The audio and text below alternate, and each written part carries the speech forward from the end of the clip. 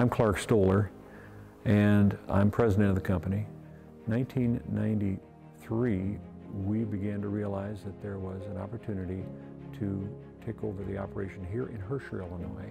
This is a commerce center. It's out in the country yet, away from the city life, and yet it has good access to roads, and so we like this location. It serves a number of counties, goes all the way to Chicago, all the way to the Indiana line and into Indiana, and as far south as Watseka, and it intermeshes with our other territories as well. So we're glad to be this far along with this project.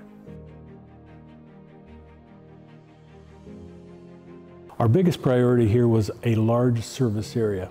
The Herscher area has been very good to us in that there's a lot of customers here who rely on us to do service for them. And so when we started the project, we said the service department, the shop, has got to be big.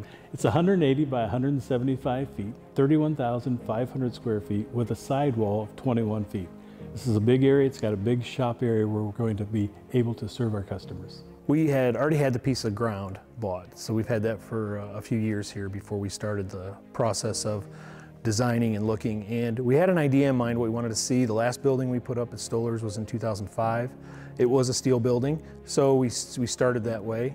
But again, we have done a number of FBI buildings, and most of the time we had thought about them as, hey, we need a storage building, let's call FBI.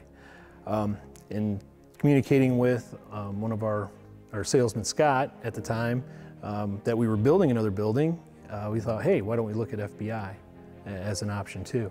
And that's how that process started. And as we started to go through that process more and more, we started to see the benefits of the wood building as opposed to the steel building in that situation.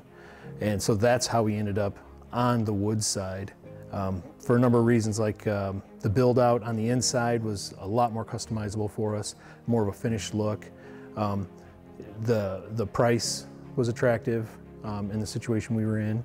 And so those two things combined up with the unknown that we didn't know what we were going to get into when we started building the project, we started to look more at the warranties. And as we started to look at warranties and started to talk to Mark and Scott together about that, we found out that, boy, we're going to get a quality building.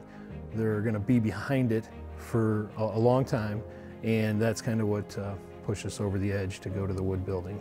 And it was then that we could see that the wood structure was going to be what we wanted to do.